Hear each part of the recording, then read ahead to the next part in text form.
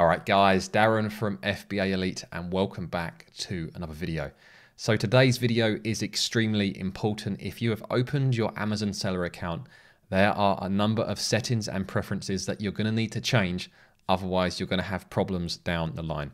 So I've just recorded a step-by-step video for this, for the course. So that's already been updated for the course for all course members to see.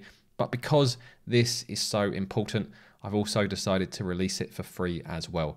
So this upcoming content is directly from the course. It's free for you guys, and hopefully it's going to really help you set up your seller account the correct way.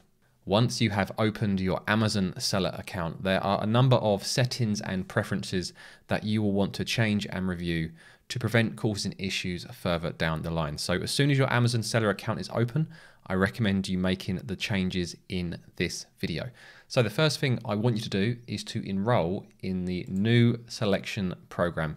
This is available to all new sellers, and the benefits change all the time, but it's always worth enrolling in. It's completely free to enroll, and the benefits can be anything from free storage fees, free removal fees, free delivery using the Amazon Partner Delivery Network, and various other benefits. So it only takes a couple of clicks to sign up. It's completely free, and there's always some benefit going. So make sure you do that.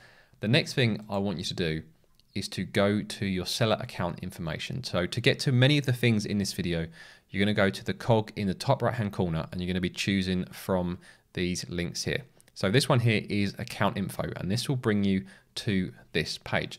Now you've just opened your account and you've entered your payment details. However, those payment details are unlikely to be verified, and there's probably going to be a warning inside your account. So what I want you to do is to click on charge method here, and this will bring you to this page where you can verify your payment method. Now the last time I opened an account a few months ago, I had to verify the charge method for every single marketplace, even though I had no intention of using those marketplaces. So I had to do a 1 penny transaction on every single one of these. My credit card statement looked ridiculous having these 8 1 penny transactions, but it's what I had to do to get rid of all of the warning signs. So despite the fact you've added your payment details when you signed up, you still need to go in and verify your charge method. So make sure you do that. The next thing I want you to do is to click on this one here, which is bank account information. So this is your deposit method. So this is how Amazon is going to pay you. So this needs to be verified as well. So you need to put in your bank details and go through the verification process. So two of the first things you need to do is verify your payment method and verify your deposit method. So you can pay for your fees, but you can also get paid for the sales that you make. The next thing I want you to do is to set your shop status and holiday settings. Now this is also available from the same page. So on here, go to going on holidays. So click that link here, and that will bring you through to this page. So you can see at the moment, I'm only active in the United Kingdom.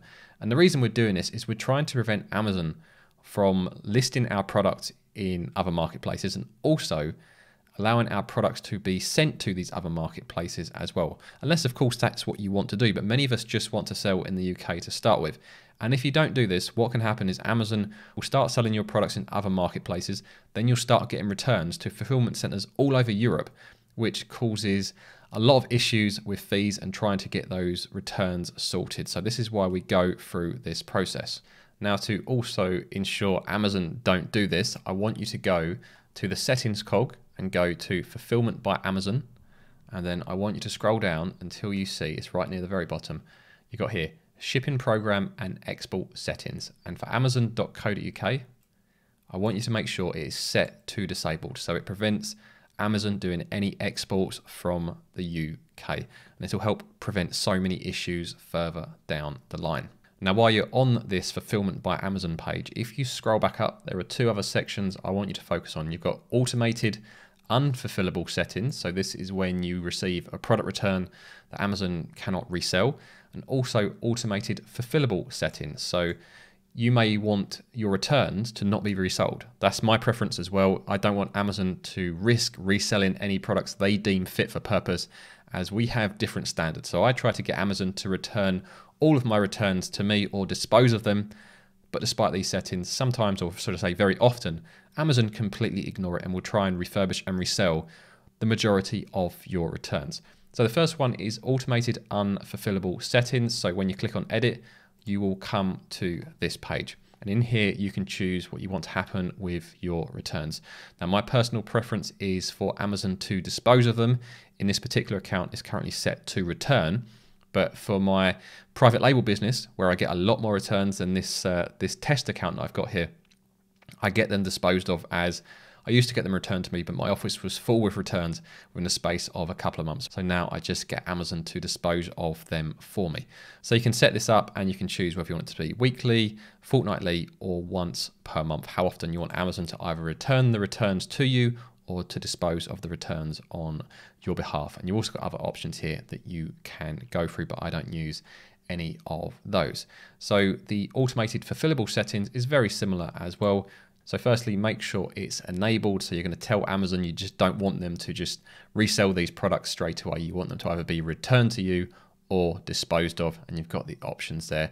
And you populate your address details, and that's the same for unfulfillable as well. You populate where you want your returns to go, unless you choose disposals, of course. Now this next one is notifications, and there are two things that you need to be aware of on this page. Now I'm going to have to blur out a load of this text, as all it's doing is repeating my email and phone number all over the place. So this column here is going to be quite blurry. But the first thing you're going to want to do is come down until you see emergency notifications and make sure this is enabled and set up with your telephone number. And the reason this is so important is if there is an emergency issue with your account, Amazon will often try and call you. But if they can't reach you within 24 hours and it's an emergency, sometimes they will just suspend your account. So make sure your emergency notifications are set up. As for all these other notifications, you want to go through and choose which ones you want to receive or not. So many of mine are still ticked. The ones that I do untick, I don't want to receive all the notifications. You know, we do a lot of orders when we're selling on Amazon, so I untick this one, otherwise your inbox gets very full. So go through all of these and choose which notifications you want to receive. Otherwise, Amazon will mess up your inbox. Now, this final one, or just say final two, go hand in hand, and this is your automatic business invoicing and your VAT exemption. So let me explain. As a new seller on Amazon, you need to declare your VAT exemption. Otherwise, Amazon will charge VAT on the fees that they charge you. Now, as they are invoicing you from the EU, from Luxembourg, they should not be charging VAT on those fees. So this is why we need to declare the VAT exemption status. And the automatic business invoicing is to do with the IDR, which is the invoice defect rate. So any business customers that buy your product need to be provided with an invoice within 24 hours. And if you don't do that, then you're going to have issues with IDR. And if you go above 5%, it's going to cause problems for your account. So you can opt into automatic invoicing, but you can only do that once you've declared your VAT status. Now, before you can do that, you need to contact seller support. So to do that, I've got another video in module 10, and I recommend you guys watch this next. And this is called Requesting VAT Exemption and Avoiding VAT on Amazon Fees. I'll also pop a link to that in the text below.